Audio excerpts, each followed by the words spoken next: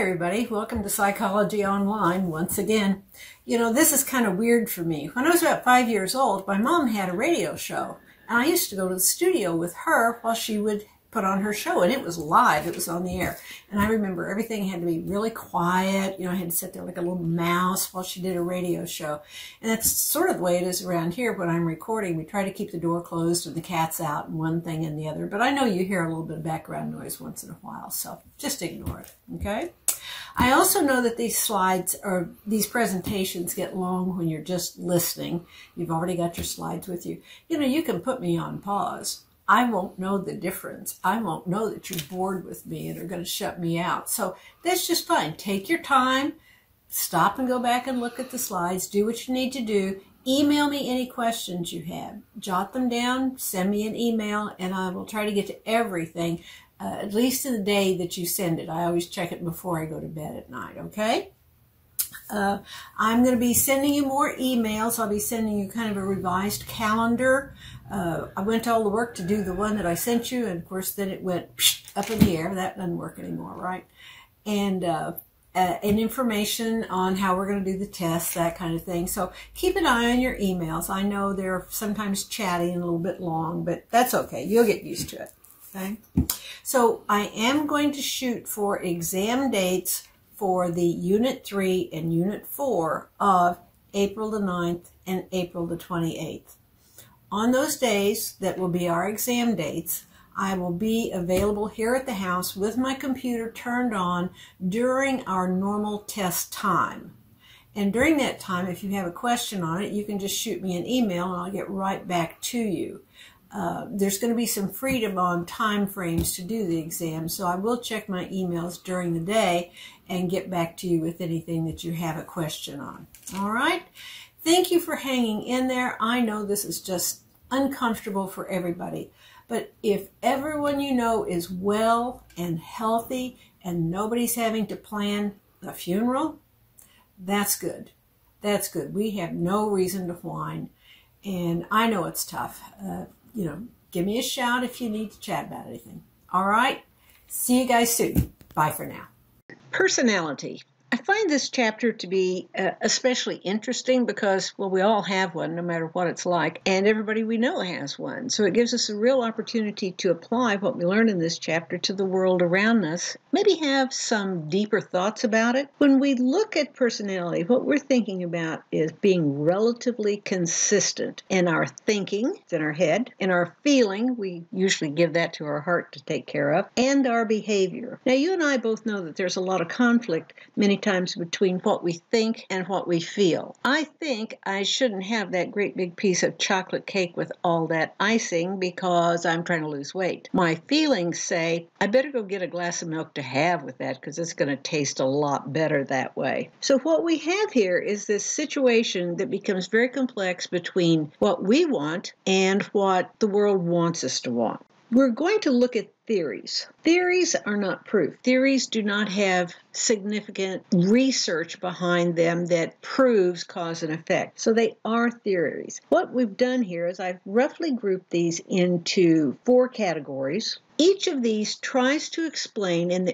based on their own psychological theories, what are the similarities and differences in people and how do you get to be who you are? Where does that personality come from? The first of these perspectives is the psychoanalytical, and we'll look at a number of theorists with this. The one that's the most known to the world is Sigmund Freud, and we'll spend quite a bit of time with Freud. He's the one we all know has sex and aggression, but those people that studied with him and came after him that are psychoanalytic also are students of his, also hold on to the same concept, but with different causes. So we'll look at them at great length. With the humanistic perspective, which is one that I love and has made a big difference in my life, we're going to hear the terms the fully functioning person and self-actualization, free will, self-determination, ability to change and grow over the lifetime. It's pretty positive, although not proven. When we look at the social cognitive perspective, which we've looked at before, social means the society around us. Cognitive has to do with our thinking process. And we're going to come to a term called reciprocal reciprocal determinism, meaning that what happens is a play between what we want to do and what society wants us to do, what we think, what we feel, and how we are positively or negatively reinforced or punished. With number 4, trait perspective, and hopefully you've done your PF16 or your Myers-Briggs and sent it in to me, what trait theory really looks at is the differences between people, the traits they have, and we're going to get into genetics and environment again. We're going to look at twin studies because different people come from different kinds of environments, but even when they come from the very same type of environment, many times their thinking and their feeling and the behavior is entirely different. So the first thing we're going to look at is the psychoanalytic perspective of personality. Psychoanalysis, the term, is not only a theory of how we become who we are and why we do the things we do. But psychoanalysis, which sounds very similar, is a therapeutic process that Freud used. You've seen cartoons or pictures of the famous chaise lounge and Freud sitting there with his pencil and pen, and the client is reclining on the chaise lounge talking about their dreams or whatever. So it's a theory as well as a practice. When we look at Freud, he's going to give us a concept that's never really been used before. He's going to give us this idea of this unconscious determinants that we have and the enduring effects of childhood. People didn't really think about having an unconscious before, but we touched on this briefly in chapter number 1. But let's talk about Sigmund for just a minute himself. First of all, he was really negative. For him, the world was going to hell in a handbasket, and it was a downhill ride, and it was fast. Think about the world he lived in. He was Austrian. He was a Jew. Oh my God, the hated Jews. They were discriminated against way before the Holocaust. They've always been discriminated against. Lots and lots of prejudice. It would be like being African American and living in Alabama back in the 20th century. It was not a good place to be. He studied. He wanted to be a physiologist. That was a hard way to get a job. He finally developed a private practice in neurology. That was difficult. During his lifetime, he ended up moving to London in order to escape the oncoming Holocaust that was happening in Europe. He died in London. How sad for this man. He had 6 kids, I think, 5 or 6 kids, a wife to support, all of those kinds of things. So he had a very, very difficult life to have to deal with. The influence of Freud's ideas. Well, we can't underplay the influence of Freud. First of all, he is the most frequently or the most easily recognized name around the world in the field of psychology. So he was famous. Famous later, not so famous at the time. He might have been infamous because he talked about sex and aggression, which coming out of the Victorian era, we just didn't talk about sex. Well, he had this friend that was a physician as well, and his friend's name was Joseph Breuer. Breuer was a physician, and he had turned his sights toward psychology as well. And he used a lot of hypnosis. And in hypnosis, he wanted his clients to be able to remember traumas and memories and emotions and feelings they had had. And he believed that if you could pull these back up and talk about them, that it would create something called catharsis. Catharsis was you would get better. You wouldn't be as affected by these negative things that had been buried inside of you. And he used hypnosis to do this. Well, Freud wasn't so thrilled about hypnosis. He used a theory called free association, where you could report uncensored memories and thoughts spontaneously. Now, when we think of free association, we might think of the old word game where I say cat and you say tree. And I say flower, and you say springtime. But what if I said penis? I do this in class if we're actually meeting in class, and everybody turns a slight shade of red. Typically, I will get somebody that will say vagina. But there are other options to it, and there are standard answers to these kinds of things. So you might even play this game with people, but you would go in and talk, just like I'm doing now, and Freud would sit there and take notes, and later he would analyze these notes. He wanted particularly to talk about your dreams. or you to talk about your dreams. Now, remember, all these stressors that have happened in your life, all of these memories, all of these traumas, you've buried these deep in your mind through the process of repression. And Freud wants them to come back up so he can analyze them and then tell you why you're so screwed up now. He really believed, this was his theory, that there was this conflict between what you'd experienced in life and what you naturally wanted in life, and we'll look at that later in more detail. He loved dreams so much that in 1900 he wrote this book called The Interpretation of Dreams. I had a student last semester that wanted to know if they could read that as an extra credit book, and I had to laugh. I said, I can't even read that book. It's so thick and so deep, and no, you can't. But there's certainly a lot of dream books in magazines and on bookshelves at Barnes & Noble and on Amazon if you're interested in interpreting your dreams.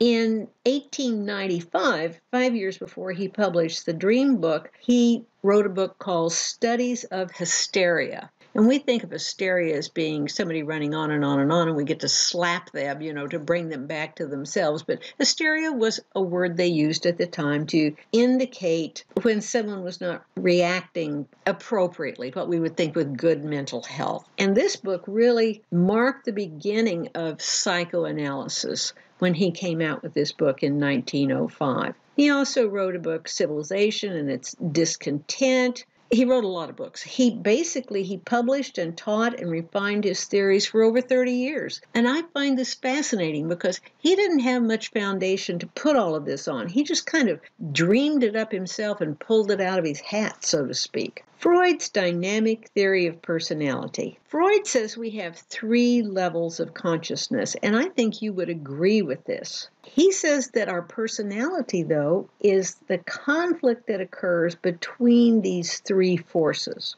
We have a conscious level. We're aware of what's going on right this minute. We have a preconscious level. These are things that you can bring up easily. If you're not thinking about Christmas right now, I don't imagine. But if I said to you, where did you spend Christmas this last year? You could pull that up in your memory and tell me. It's there ready to be opened up and looked at again. You're not thinking about where you graduated from high school. But if I say, tell me about your high school graduation, you're going to tell me which school you came from. So that's your pre-conscious. Your unconscious level is that level that you are unaware of.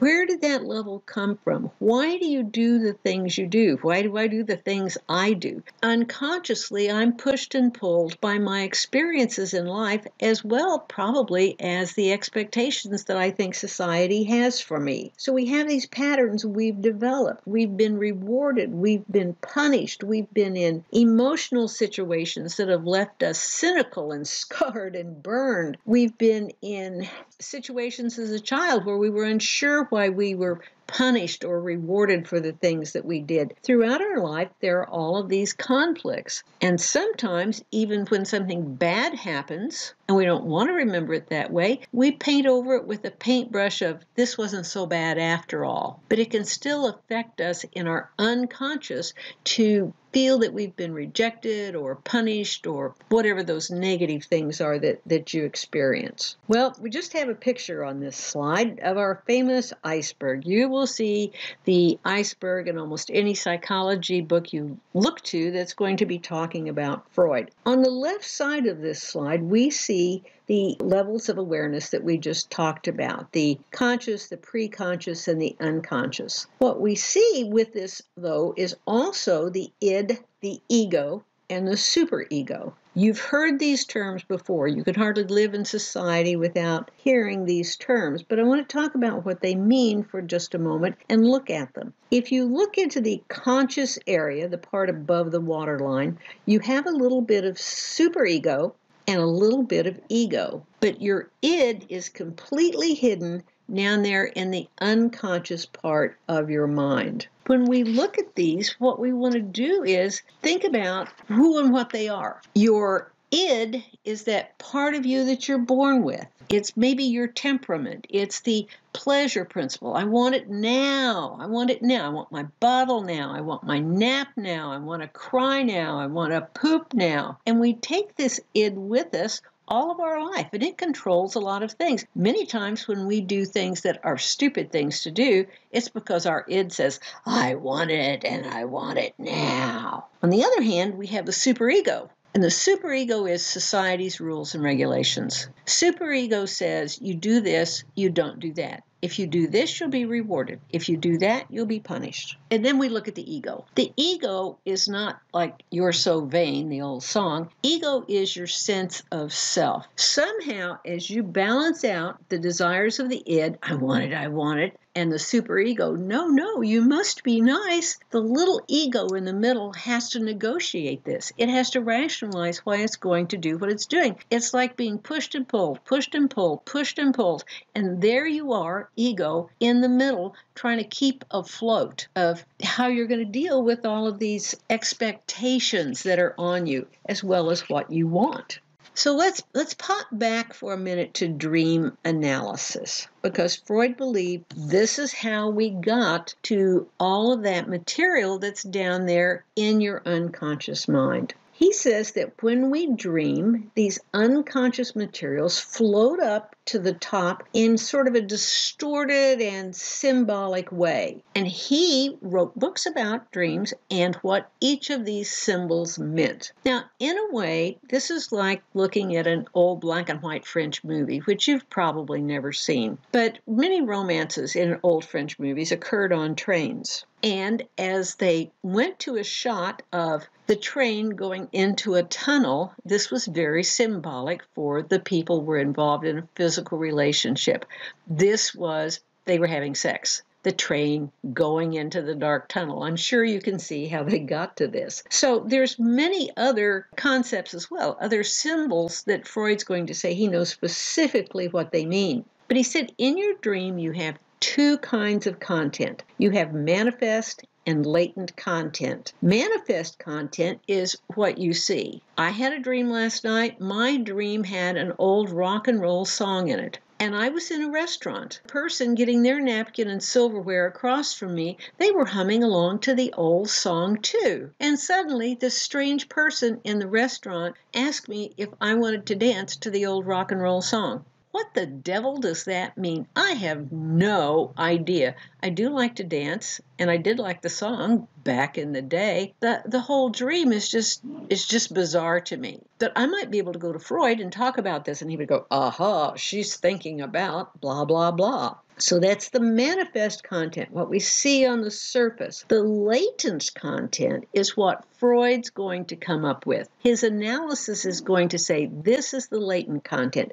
This is what the true, hidden, unconscious meaning of that is. Well, good luck, Freud, because I have some really strange dreams. He also says that these unintentional, unconscious traumas and dramas that we have in our life, these anxieties, bring about behaviors that while we think they are unconscious and unintentional, they point out different things that we've done. He calls them Freudian slips. If you fall down and break a leg, Freud's going to say, that's not an accident. You probably need to be taken care of. If you make a mistake, Freud's going to say, why did you do that? Did you want attention? If you forget something, Freud's going to say, aha, you didn't want to remember it. And then the famous Freudian slips, the slip of the tongue, where you say something entirely different than what you meant to say. There's an old Freud joke, and I put joke in quotation marks, where the couple's at the therapist and the husband says, well, at breakfast I meant to say, pass the salt, dear, but instead I said, you've ruined my life, you miserable bitch. Now that might be a little extreme, but it is kind of funny to those of us who've studied Freud. So let's look a little bit at this psychodynamic structure of personality. First of all, we have the id. Now, the id is unconscious, totally unconscious. It's present at birth. It's immune to logic. It's immune to values. It's immune to morals. It's immune to danger. It's immune to the rules of society. It strictly works on the pleasure principle, and it wants what it wants. And sex and aggression are the two primary forces within this id. These conflicting drives of life and death, eros and thanatos. Eros is that hunger, thirst, survival kinds of things, comfort, and the libido is in there as well, sexual energy, sexual motivation. In other words, keep humanity moving on and creating. Don't let us just die off like the developers have come in and ruined our habitat. And Thanatos is that destructive, aggressive, as well as reckless part of our personality. I've never quite understood why people want to go bungee jump off of a tall bridge. That just seems stupid to me. Or take risks that have good odds for killing them. That's just not my way of thinking. I've seen research that says it's different enzymes in our bodies, it's different ways that we work, but it just seems to be in some people, if they are not taking an unusual, dangerous risk, they're not happy. And then there's those people that want what they want when they want it. We see this with little kids. We see it with tantrums on the floor and all those kinds of things. But the truth of the matter is, most of us learn to deal with these drives of the id, tampering them down with the superego. The superego, those social rules that keep it from happening. Perpetuating humanity, that's a good thing to have as a basic drive. Well, our ego, our sense of self. Okay, part of it's conscious. It's almost like our frontal lobe because it's organized and rational. We can plan with it. We understand what's going on. It's very similar to what we looked at as the functions of the frontal lobe. And its job is to mediate between the id, I want it, and the world, the superego. No, don't do that. That's bad. The ego messes around with the reality principle. And it gives us the opportunity to postpone gratification. I want it now, but I can't afford it now. I want it now, but it's not the time to do it. I would love to have a big spring party. That's what I want. I want to be outside in the sunshine and see the flowers and enjoy spring. But we're in a situation right now where everybody's hunkered down at home because we don't want a virus. So I'm postponing this desire I have, my I want to hang out with friends, drink wine, and see the flowers bloom once we're all a bit healthier.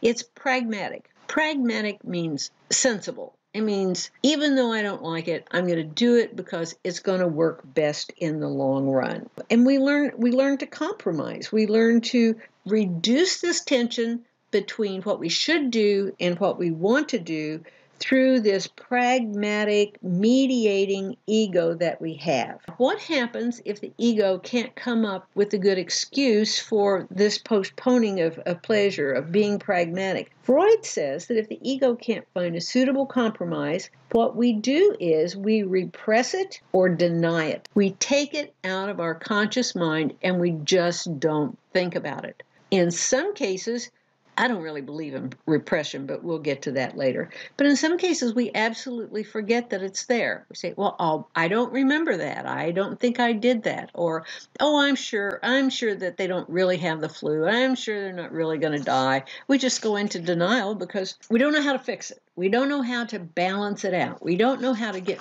from what we want to what we need to do. So in this, Freud says that we are going to develop something called ego defense mechanisms. And we'll come back to those. Let's look again at the superego and just make sure that we are clear on what it does. The social values that exist in our society, which doesn't mean to say that they exist in other societies, become internalized in us. We know what it is to live comfortably in society without too much judgment or too many traffic tickets or too much getting fired or too much people thinking we're weird. This all starts very, very early when we're just babies and we get picked up because we cried and we get put down because we're full and sleepy. We're reinforced or we're punished. By the time we are 5 or 6, Freud says that we have internalized this into our part conscious voice until we have developed a parental voice on the inside.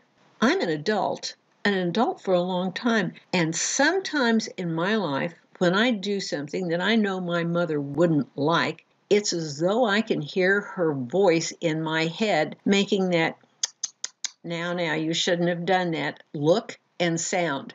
That's weird. She's been dead for 20 years, and I can still hear her. But whether I could hear her voice or not, doesn't mean that that message wouldn't still be there. This age of 5 or 6, Freud's going to say by this time, by the time we turn 6, our personality, the foundation of it is formed, and it's going to stay formed.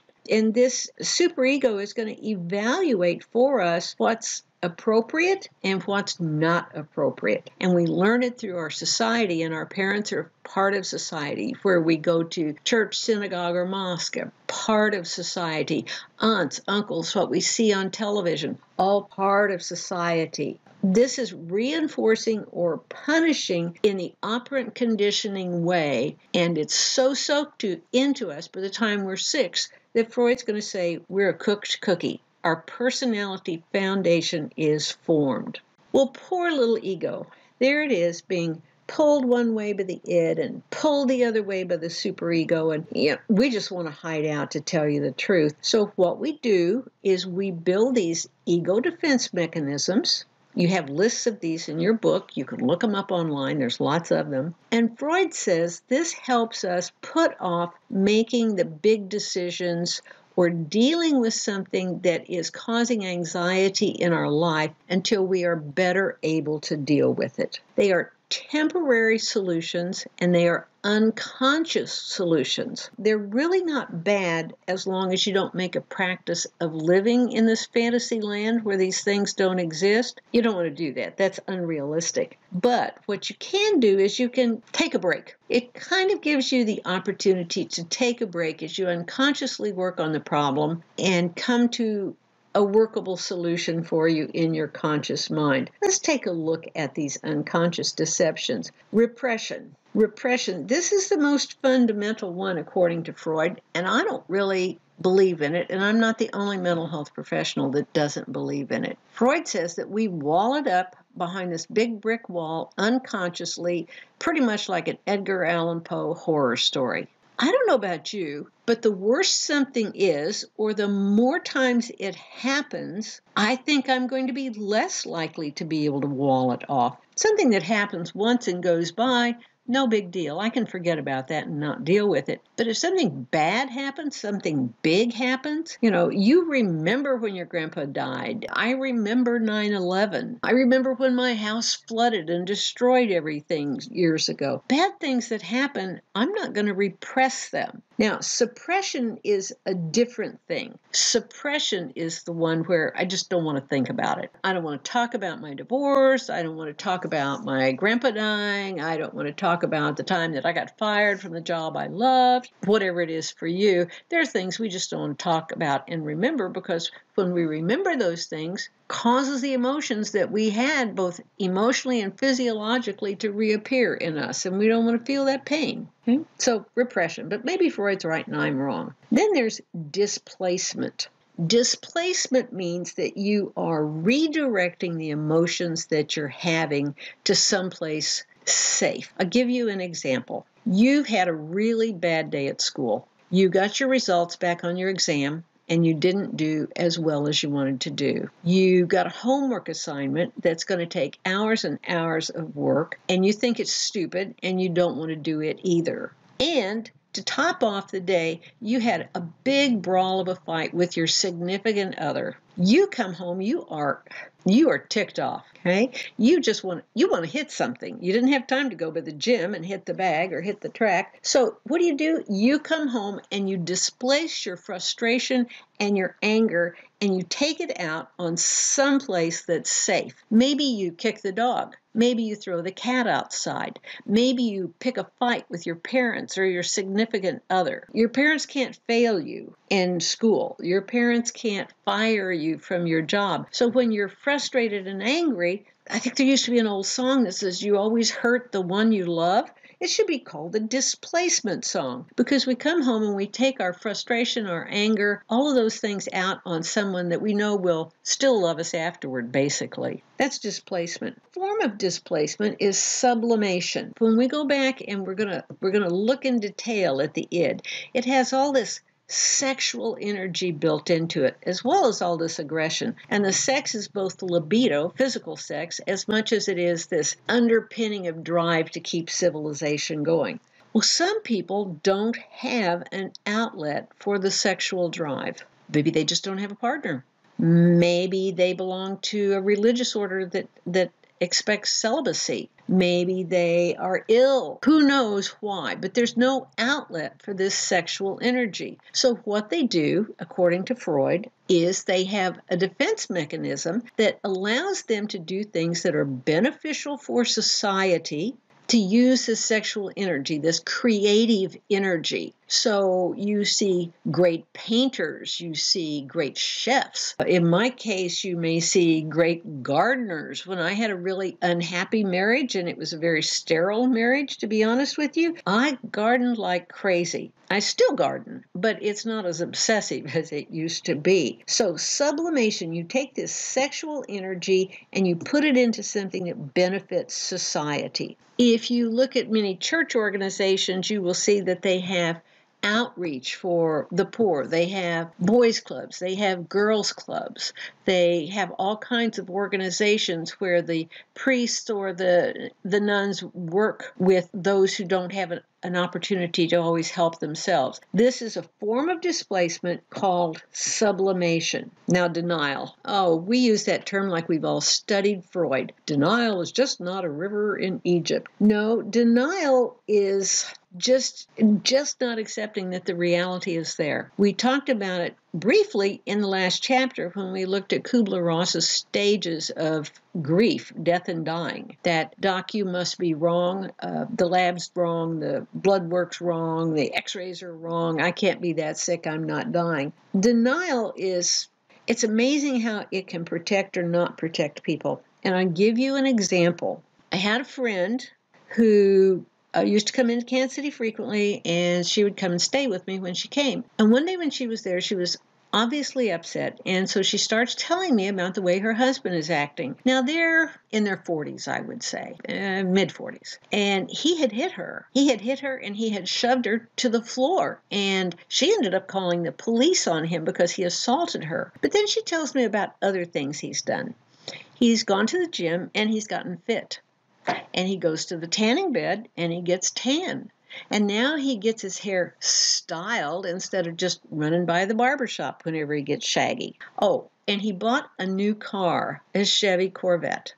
Okay. And he has all these cool new clothes that he's buying, very, very trendy, very modern, including new underwear. No more old tighty-whities. Now he's got bikini cuts. So she said, I just don't know what's going on. Well, I suspect that you all know what's going on. He's in the middle of a midlife crisis and a big, juicy affair. I said to her in my best therapeutic manner, and friend manner, do you think that there's a possibility that he has a romance on the side? Oh, no, she says, not John. John would never do that. Well, 3 months later, guess what? She finds out that John is having an affair on the side. And of course, John is having some kind of a midlife crisis. It's like textbook stereotype. But she couldn't deal with it right then. She couldn't deal with the fact that her life was going to fall apart, that their children wouldn't be able to go to mom and dad's together for Christmas, that she wouldn't be able to rely on him to make decisions. It was just too painful for her to deal with. And quite honestly, she stopped contacting me. I think it was embarrassing for her because suddenly she realized that I knew what was going on and she didn't. And I think it was an embarrassment for her. She was a very capable, very bright woman who just had this blind spot in her life. As I said before, sometimes these defense mechanisms can be kind of healthy. They can be a temporary hiatus from the things that we need to deal with and the stress involved. I'm sure that my friend dreamt about and unconsciously dealt with the fact that her marriage was probably going to fall apart. She just couldn't deal with it in a day-to-day situation when she had to get up in the morning and get on the airplane and go travel for business. It's only counterproductive, really, when we don't learn to cope with the situation. But it's okay to do it for a little while.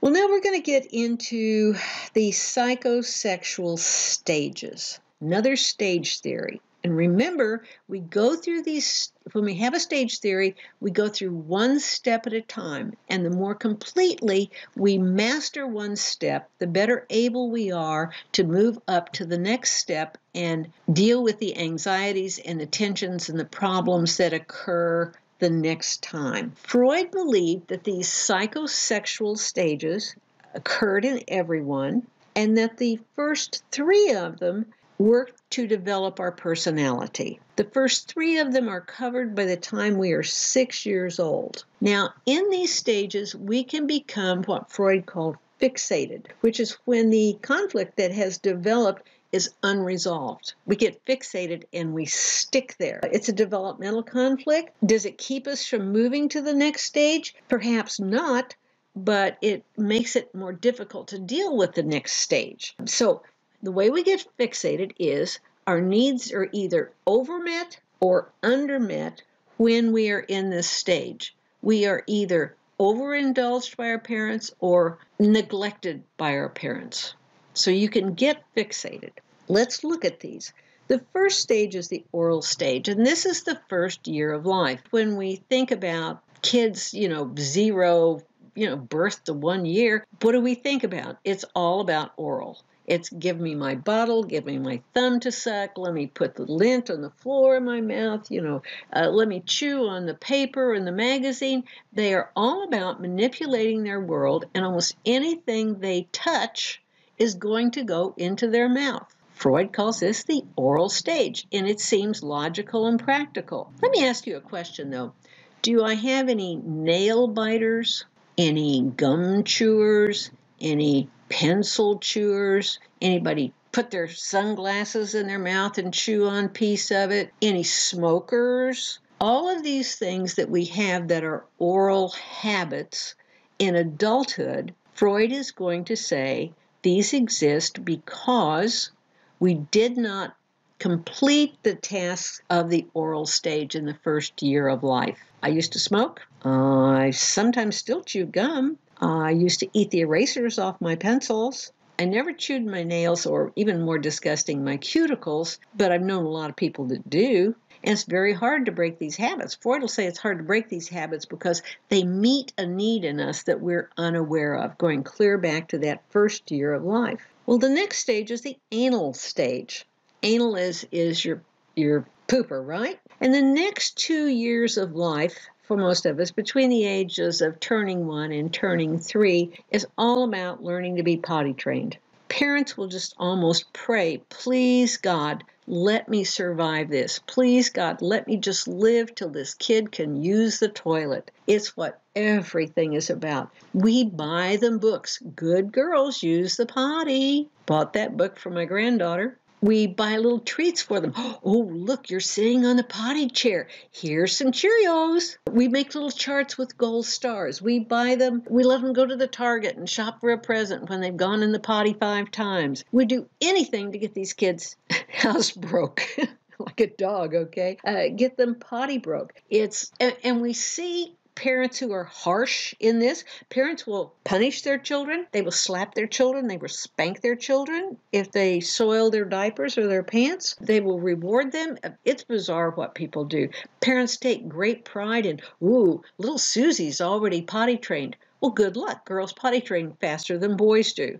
Boys may be 3.5 going on 4 years old, and they're still hiding behind the chair because it's just too much trouble to go to the bathroom and pull down their pants and use the toilet. So this is a big deal. So Freud is going to say we get fixated in this stage. And some symptoms we might see having to do with being too overindulged or overindulged are people that are either super tidy, clean OCD, or people that are just pigs.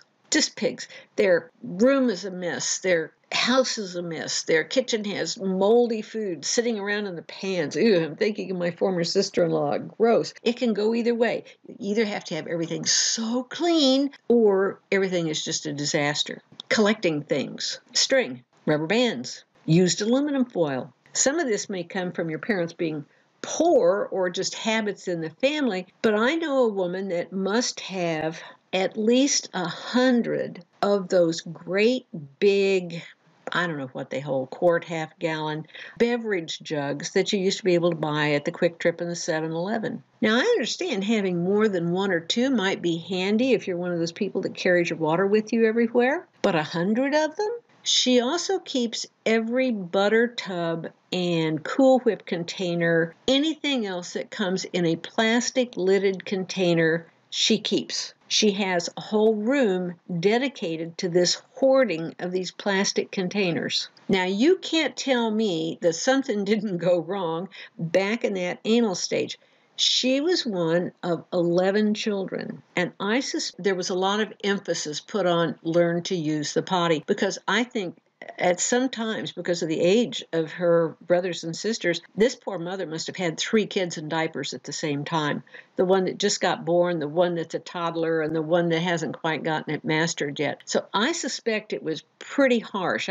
From things I've heard, her family was a physically pretty harsh family. So she's probably got that keeping everything, hoarding everything situation not under control. It probably came from this anal stage, and Freud would certainly say it does. And the third stage, oh goody, this is where Freud got in trouble with society, and everybody was just, oh my God, oh my God. This is the phallic stage, and this is from the year when you're 3 going on 4, or 4 going on 5. This is going to take you up to age 6, when your personality foundation is formed. In case you don't know, phallus means penis. So this is the penis stage. But we use the word phallus a lot. We talk about the Liberty Memorial downtown being a big phallic symbol. Anything that's long and tall and hard, it gets teased into being the phallic stage. During the phallic stage, Freud says that unconsciously we develop a sexual drive toward our opposite sex parent. Now, don't freak out here. Yes, this sounds incestuous.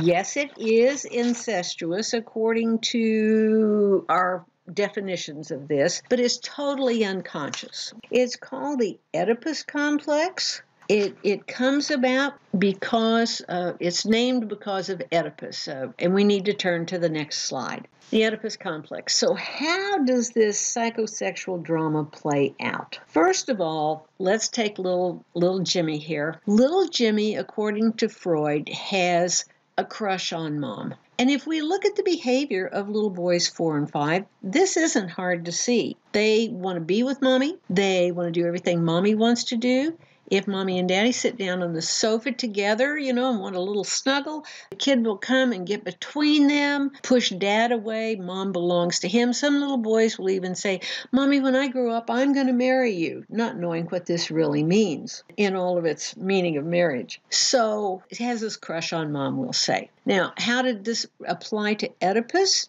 Oedipus accidentally killed his father and then married his mother. So it was an incestuous relationship in old Greek mythology. So that's why it's called the Oedipus complex. So how does this get resolved? The child, the little boy, is going to decide after a while that he's afraid of Dad. Dad is big and powerful and has sharp power tools. What if Dad finds out that little Jimmy has this crush on Mom? Could Dad possibly castrate him? So the child develops what Freud calls castration anxiety, fear that the father will come after the family jewels because of this crush that he has on Mom. So the way this is resolved is little Jimmy identifies, that's the word we want, is identification. He identifies with his father. He internalizes his father's values and attitudes. Now he wants to take his little toys and go outside and pretend like he's mowing grass with Dad. He wants pretend tools so he can have a hammer and screwdriver maybe like Dad has. If Dad likes lots of books, he's going to want to read books too. He's going to become like Dad. And part of this is, unconsciously, if he is like Dad, then someday he can attract a woman like Mom. Ooh, and you've all heard somewhere along the line, somebody says, well, he just married his mother. She's just like his mother. Why would he marry her? Just like his mother. It goes back to Freud, and they don't even know it goes back to Freud. Well, in this, going on with this, Freud's going to say that women develop penis envy. And this is called the Electra complex. And let me cover one more thing with this slide before we move to the Electra. And that's the next 2 stages, the latency and the genital stage. The latency stage is the repression of sexual drives. And this is typically elementary school age. When boys go play with boys, they play boy games, they get rough, they, have cars and trucks and sports and all of that kind of thing. And they don't think about girls yet. When I was a kid, and my kids too, it was like the opposite sex had cooties. The worst thing you could possibly think about on a bad rainy day was your teacher taking everybody down to the gym, and you would have to square hands and touch the opposite sex. Ew, yuck. Okay, so that's the repression of sexual drives. Well, number 5B on your slide, these incestuous urges get resolved when you're a teenager. Puberty comes along, suddenly these sexual drives, all these hormones start happening. You have internalized with your superego the rules of society that says you don't have a crush on mom. So now you look outside of the family. And perhaps you look for someone like mom because that's your role model for what loving and nurturing and all those things are. So the resolution comes through identification with the same-sex parent. Let's move down to the electrocomplex. Freud did not call it this. His colleague Carl Jung called it this because Freud wasn't big on women, even though that's who made up most of his patient base. He really measured everything by men's standards, and women were kind of the second sex, so to speak. So here's the electrocomplex. It's the counterpart to the Oedipus complex. Freud considered women to be the second sex and to be somewhat of a degeneration from the norm that men were. But Freud did believe that we used pregnancy as a way to equalize our place in society with men and to make up for the fact that we didn't have a penis. It helped us gain status. Freud's going to say that, ladies, we have this resentment toward our mothers. We look down and we see that we don't have a penis. Here we are stuck with this little microscopic clitoris, so to speak. Okay, we don't have a nice big strong penis like our brothers and our dads do. And we have a phallocentric social system out there, especially in the time of Freud, where men ruled. Men had the jobs, men had the power, men had the money. They were the patriarchal leaders of our culture. But we looked in the mirror and we realized that mom did not save us from having our genitalia removed. She let us be castrated, so to speak. And we don't like her for this. And we develop an unconscious crush on dad. And just watch little girls. They're really funny. They learn to flirt by flirting with their dads. They dress up and get pretty, and the first person they want to show is their dad or their grandpa. Little girls are drawn toward men. Watch a child in a high chair sitting in a restaurant. Little girls will pay more attention to men walking by than they will to women walking by. It's just the way it works. But like the boys got afraid of castration anxiety, we become afraid of what our mothers will do too. If they let this happen to us before we even knew it, my God, what are they capable of now if they find out that we've got a crush on dad? So we do the same thing. We start identifying with mom. Suddenly, we want to learn to play in the kitchen, and we have kitchen toys. Suddenly, we want to wear nail polish like mom wears nail polish. We want to have our hair be pretty like mom in the hopes, long-term and unconsciously, that we can snag a man like dad. Isn't that? Well, she married her father. Freud had this strange view about feminism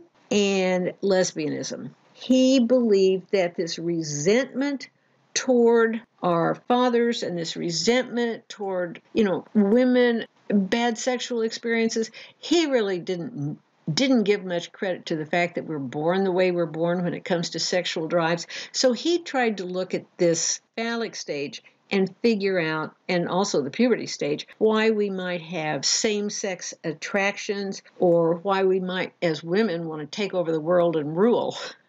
Gosh, have some power. That really makes us abnormal, doesn't it? All right, we're going to stop at this point. When we come back, we're going to talk about the neo-Freudians. These are people that are still psychoanalytic, Many of them studied with Freud or the students of Freud. They still believe in this unconscious drive within us that causes us to be who we are, but they disagree with Freud about what these drives are. And it's really pretty interesting. There's a couple of them that I like very well. So especially when we look at Carl Jung, when we look at a woman whose last name is pronounced Horney, it's going to look like horny, but it's Horney. So we'll come back with that next time. Take care, look at your books, study your notes, have a great time, stay safe. Talk to you later. Bye-bye.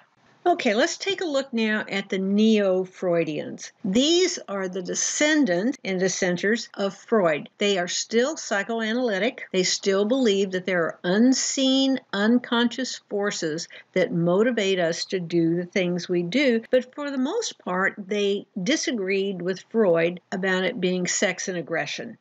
They had other motivators. They disagreed with him on sex and aggression. They did believe that early childhood was super important, but it wasn't the end all. Your personality was not basically formed by the time you were 6. And they also disagreed with Freud about his pessimism, that the world was just going to hell in a handbasket. But let's face it, they haven't had to flee out of Austria to get away from the Nazis and probable death. So they probably had a little bit of a better view of things. One of those people that's pretty famous, you can still get a lot of things on Jung online. Myers-Briggs was influenced a lot by Jung's work.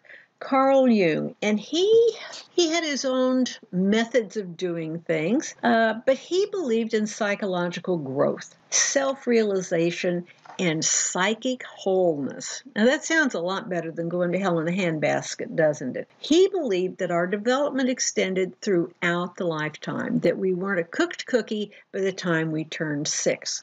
Now, one of the things that Jung believed in was the collective unconscious. This is an evolutionary and universal set of perceptions that we all have without learning them from society. And he called these archetypes. Archetypes are these mental images that we all relate to. And all of these people thought it was universal. They didn't really look too much at society or culture to see how it happened. He says we have these symbols within us. We have religion within us. We have dreams that tell us things. That these themes are common to everybody. And that we look for those in life, and when we don't find those in life, it's unsettling to us. So stop and think. I bet there's nobody out there that sometime, you all know what Star Wars is, right? Or almost anything else that you see on TV or movies. It's like a set pattern. You have a hero. You have the protagonist, the hero, the brave hero. Many times you have a powerful father figure, somebody who's going to tell how everything should go. Many times you'll have the innocent child and the nurturing mother. This is like watching Star Wars. You've got the hero, you've got the innocent princess, you've got the Force, all of these things. Anything you watch, there's a guy in a white hat and a guy in a bad hat, and they're all fighting, and the pure innocent female has to be saved. He says that these are things we look for naturally. And if you read or watch movies or even TV shows, time and time and time again, you see this pattern repeated. He also talked about something called the shadow. This is the repressed side of our personality. These are the things that we have experienced, or the negative or bad things that are hiding down in us. The shadow is the scary part of us, or the scary part of life. So this collective unconscious is evolutionary, it's universal. These are mental images, these are instincts, they are in everyone, according to Jung. Now, he had a couple of terms that everybody should know, anima and animus.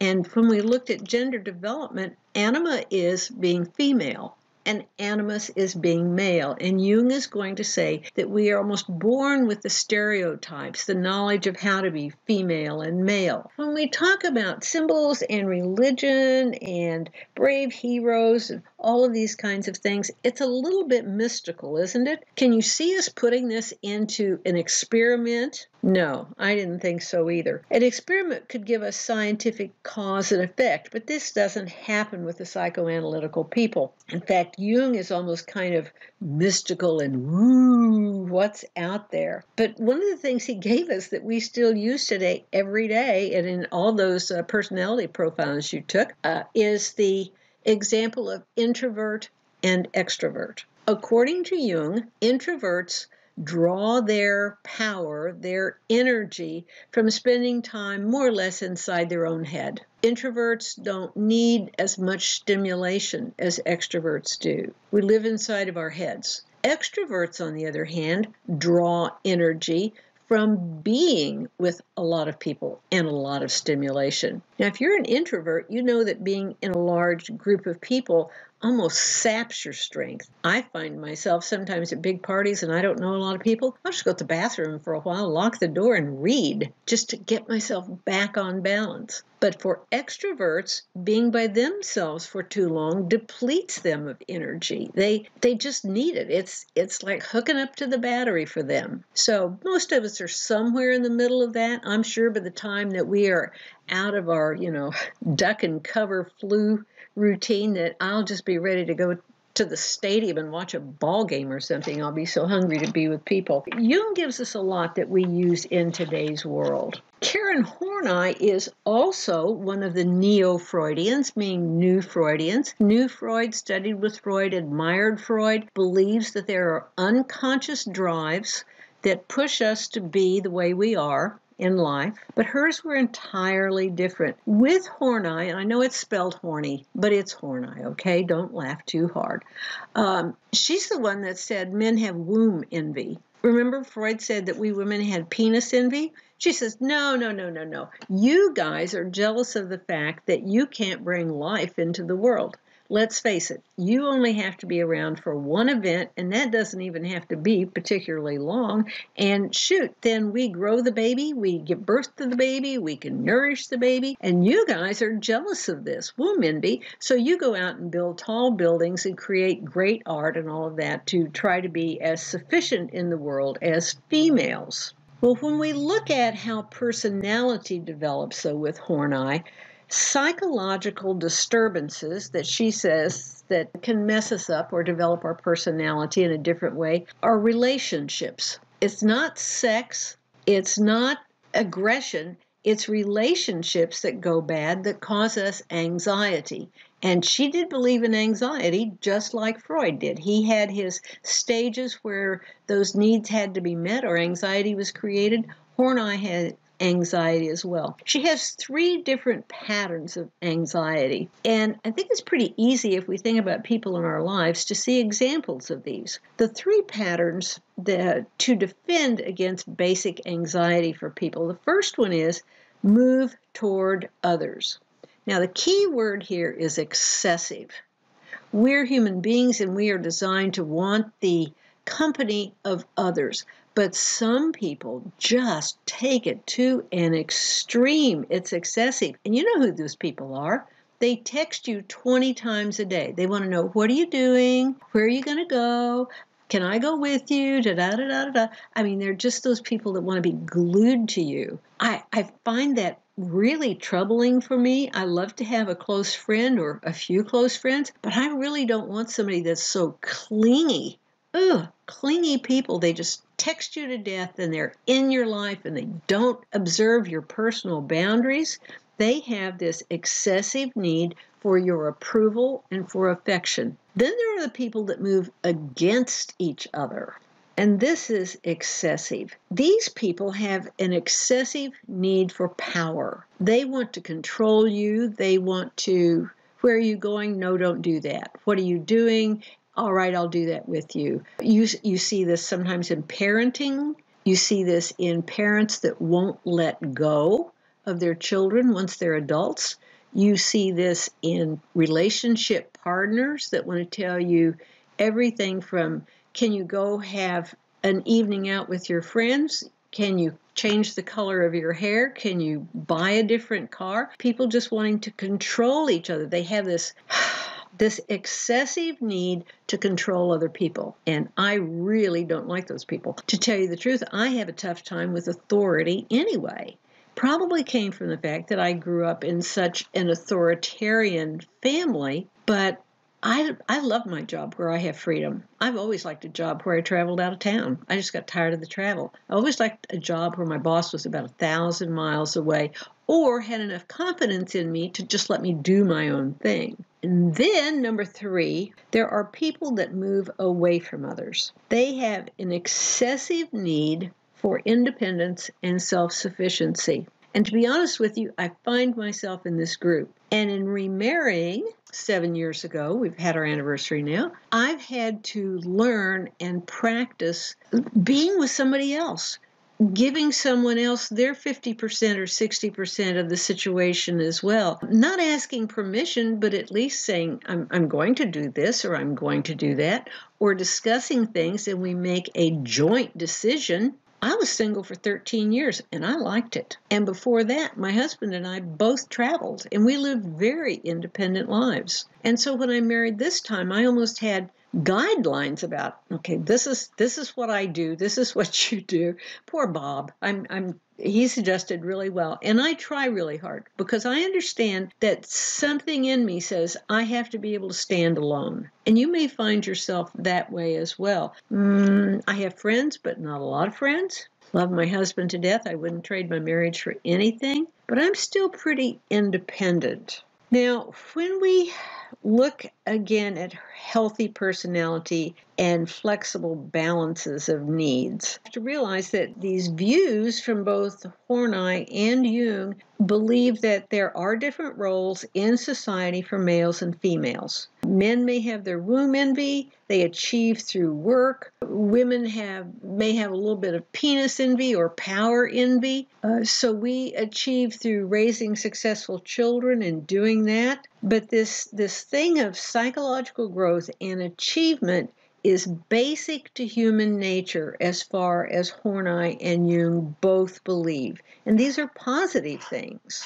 Well, let's take a look at Alfred Adler a little bit. Adler broke with Freud. He developed his own theories, and he gives us this concept of inferiority and superiority. These fundamental motives, he says, are striving for superiority, that we are born feeling inadequate. And, well, let's face it, we are inadequate. Somebody has to take care of us for a very long time. And he says that this feeling of inferiority is universal. We compensate for real or imagined weaknesses. And if you stop and think about that, don't you think that this kind of matches up with Erik Erikson's industry and competence stage that's in 5 to 12-year-olds? This inferiority versus the ability to do things. He has taken what Freud talked about as the necessity of 0 to 6 on up into middle school where we learn competency.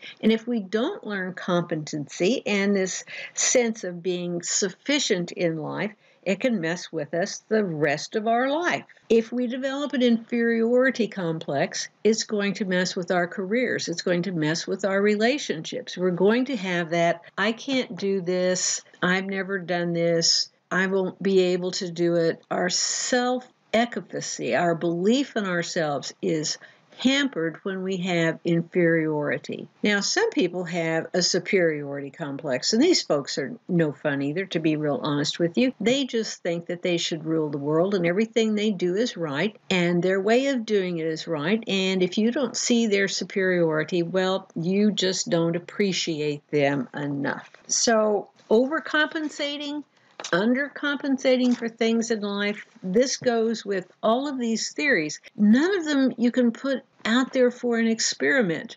Some people are trying to do experimental research on Freud's theories so that they can get some empirical evidence. But in some ways, some people will just say it's mumbo jumbo or soft science and put science in quotes. It's one of the battles that psychology has had to face because so many times, unless we're using behaviorism, we can't measure the result of things.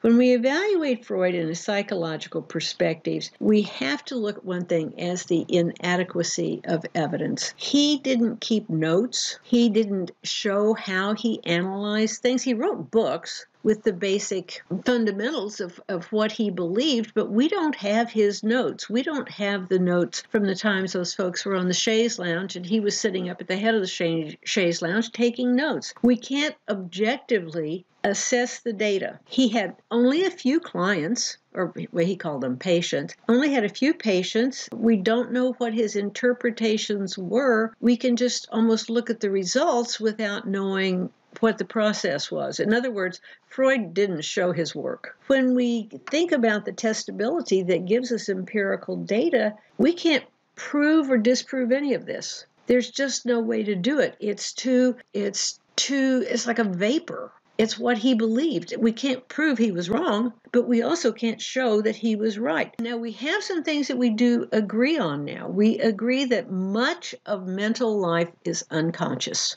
You and I do things because of the good things that have happened before us and the bad things that have happened before for us, and we think of it as conditioning. But Freud didn't call it conditioning. He just said these things were in our unconscious life, and we acted because of them. And we do know we have an unconscious life. And certainly we believe now the importance of early childhood experience and that it's crucial for how a child turns out. I wish every family had the ability for one parent to be a stay-at-home parent for young children. I had a hard time putting my children in daycare because I thought nobody would care for them or love them or hug them or kiss them when they had a boo-boo or applaud for them when they had a good thing.